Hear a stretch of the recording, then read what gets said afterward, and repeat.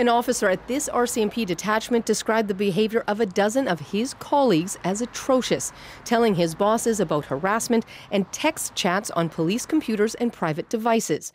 A search warrant that is part of an internal investigation obtained by CBC News details one officer allegedly bragging in a private chat about using his taser on people who were black and they were unarmed, and in another chat saying, "I just racially profile pulled over a car." And the warrant details in-person conversations too, with an officer accused of saying Indigenous members of the community all have fetal alcohol syndrome and that they wouldn't go to the reserve because we're not going to help those people. It's absolutely unacceptable. It's not a culture we expect or accept anywhere, frankly.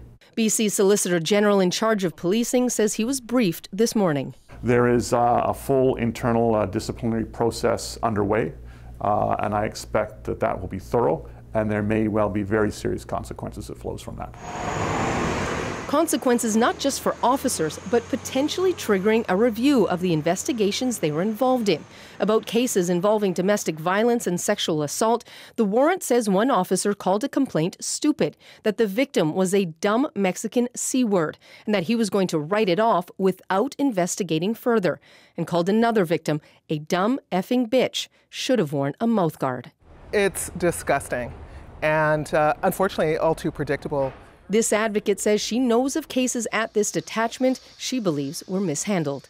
We know that many RCMP members, we see that in our own work, harbor ideas that are not conducive to effective investigations and to caring about victims and survivors. And while some experts say these actions don't represent most officers, the force is struggling. They're competing with other police agencies for good people, and sometimes they hire people that shouldn't be police officers. Susanna, what's happening to the officers involved? Well, 3 of the officers have been suspended since June of 2021. The Solicitor General couldn't say whether or not they are still being paid, but at this point it appears they are the only ones facing a code of conduct hearing that was supposed to start this week but has now been delayed until March of next year.